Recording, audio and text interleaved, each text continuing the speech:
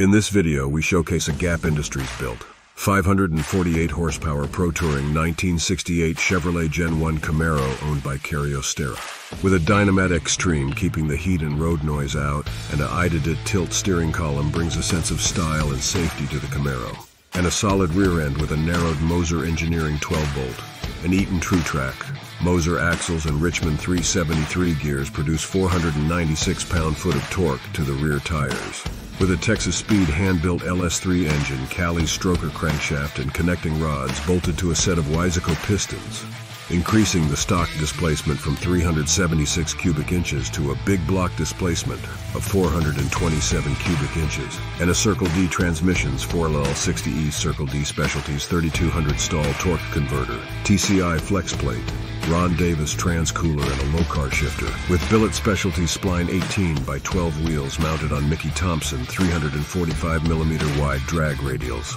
Narrower version of the same wheels bolted to the front at 18 by 8 and Wilwood 13-inch brakes sit at all four corners. And total cost involved control arms, front sway bar, subframe, Detroit Speed and Engineering set of leaf springs, ADCO rear sway bar and QA1 adjustable sock struts at all four corners. With a JL audio stereo system, includes a 6.5-inch package tray, kick panel, 8-inch sub in center and an amplifier hidden in the trunk, and Hooker long tube headers, Gap fabricated stainless X-pipe, 3-inch tubing and MagnaFlow mufflers, with a combination of deluxe factory panels, custom console and dash pad wrapped in black leather by Westside Upholstery, and a 2-inch steel hood, factory rear spoiler on the trunk lid with shaved front bumper and door locks,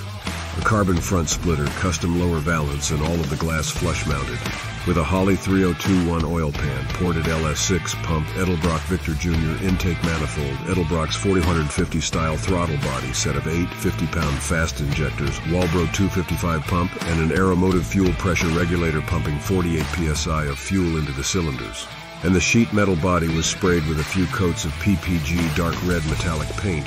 with Texas Speed installed custom grind camshaft in conjunction with a pair of CNC-ported precision race components, LS3 casting heads stuffed with intake and exhaust valves and trunnion upgrade-equipped OEM rocker arms, and a vintage air climate control system, Dakota, digital gauges, and electronic transmission. Like and subscribe to see more videos like this in the future.